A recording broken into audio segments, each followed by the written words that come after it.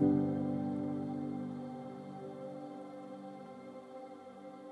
called the show Freedom because there's no more fear of self-expression and shame attached to that. One gets to dance to their own tune for the first time in my life, in my dance career, and that is exciting. That is exciting and very personal.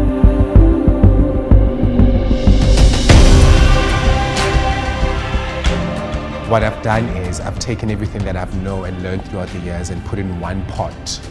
And now we're going to be serving some delicious dancing. It's things like expected, your ballrooms and Latin, but we've got African contemporary, we've got Kizomba, we've got Pantsula, we've got Amapiano, famous from South Africa. So it's everything that I know that's just going to come together for a beautiful dance extravaganza.